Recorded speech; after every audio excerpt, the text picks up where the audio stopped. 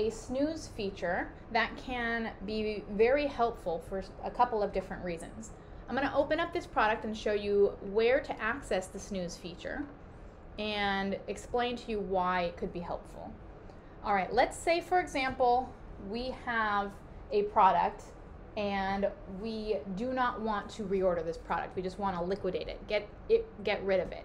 We can go into our orders and we can click the Snooze Forever button. That is going to keep us from being told to order this product if we don't want to order it. So if we still have inventory, maybe we can sell out of that inventory, but we're not going to be told to reorder. So you may want to snooze the orders, but not snooze the transfers, right? Maybe you don't want to turn the transfers off. You have a bunch of inventory in your warehouse that you need to sell through. So you want the transfers to be reminding you to transfer, but the orders we're going to turn off. The other reason that you would snooze transfers or snooze orders could be that you have a seasonal product. Maybe you have a Christmas product and you only start ordering it in August. You don't want to be reminded to order this product right now. So you can actually change the date to, let's say, August 1st, and we'll say, I don't want to be told to order this product until, order or transfer this product until August 1st. So it sets that transfer for August 1st. It's going to unsnooze it at that time.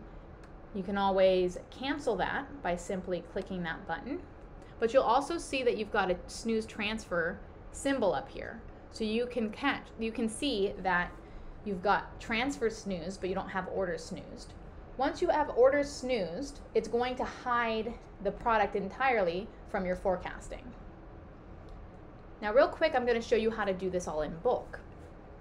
Come into the inventory page and you're going to select the products that you want to snooze. Then you're going to come up to the bulk actions. You can click hide and it's going to give us options. Hide from view, right? It's going to hide it from the inventory page. It's also going to hide it from all of your drop downs. So hide is a very effective way of getting rid of a product that you don't want to see. There are always ways to recover them, but what you'll do is you'll hide them and then you will snooze reordering and you'll snooze forecasting. And that's going to completely get rid of these products for us, right? We can decide that we don't want to snooze forecasting and we can only do a portion of those. We can also access the timeline where we can set it to unsnooze itself at a certain date. We can do this all in bulk. And then if we do hide any items and we want to recover them later, simply click on your filter, change the status to hidden, and then you'll be able to locate all of your hidden items. Hope that was helpful for you.